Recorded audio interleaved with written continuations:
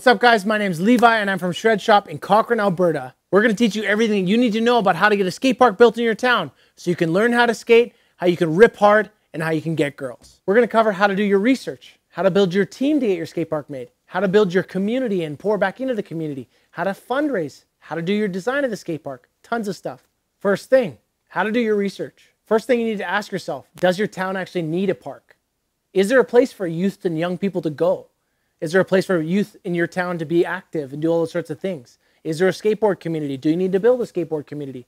All these sorts of things need to be considered as you're moving forward with, does my town need a park? A thing to consider is, what size of park does your town need? If you have a small town, you don't need a massive park, and vice versa. If you're a big city, you need maybe multiple smaller parks or one big park.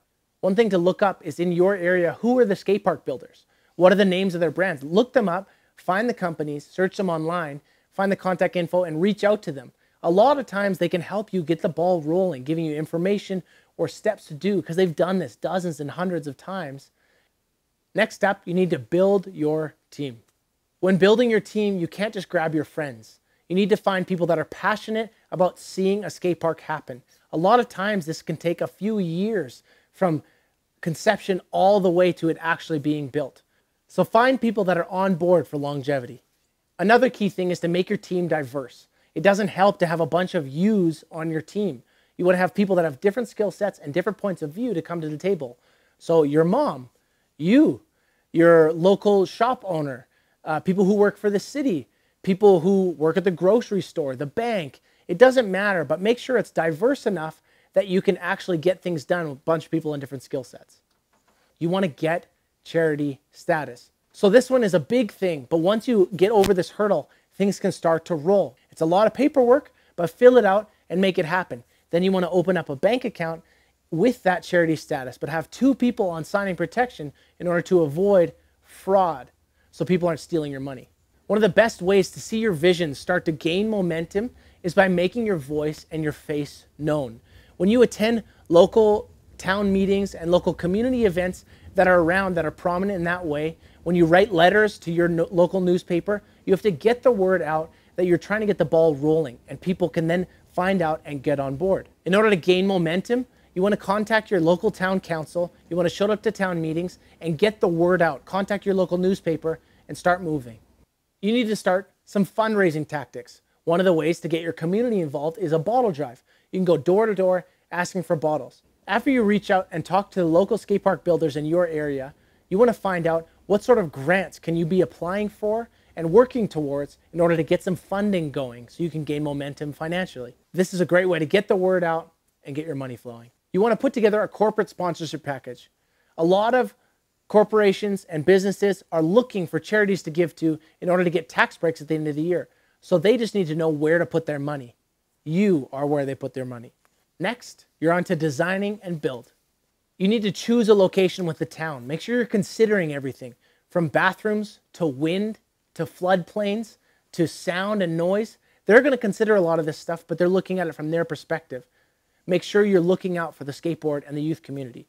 Some people, when they get into the designing phase, get really excited and they create these obscure, grand obstacles. But one of the things that we have noticed across many parks is stick to the basics. Don't forget a mani pad, a flat bar, a flat box, a small set of stairs, having things that progress from small to medium to large, so that kids who are learning to stand on a board can learn, as well that people that are progressing can get better and better. I know it seems crazy now to think of the weather, but you have to think about wind. Do you want to plant trees? Do you want to get them in the areas? You want to think about water fountains and bathrooms and lights. Lights are a big, massive one, especially where we're at in the world. It gets dark in the wintertime around 5:30. A key thing, stand firm on this. Avoid temporary skate parks. To the town, they might look like a great band-aid to put over this thing, but honestly, it will be more of a hurdle than a help, because it's worth to hold out for the long run. Build your community. Sweet, you've got your park. The journey is not over. Prove to the town why having a skate park, being a skateboarder, is a great way for youth to spend their time. Skate schools, fundraisers, skate-a-thons, skate competitions, anything, any ways to give back and to build healthy community is the best. Note that there is a stigma around skateboarding that they're rough, people. We want to break that and work against that. Keep your park clean. Ask for garbage cans if you don't have any. While you're doing events, get your local skate shop, get your local community involved. Keep the city involved and keep working towards how you can build back into skateboarding and getting youth on skateboarders, especially opposed to hockey sticks. All right, guys, thanks for watching. This was Levi, and this is everything you needed to know about how to get a skate park in your town or area. Make sure you guys hit the link below. There's going to be tons more info, different skate park builders, different breakdowns of some of the sub points that we hit, so that you can know everything you need to know about how to move forward.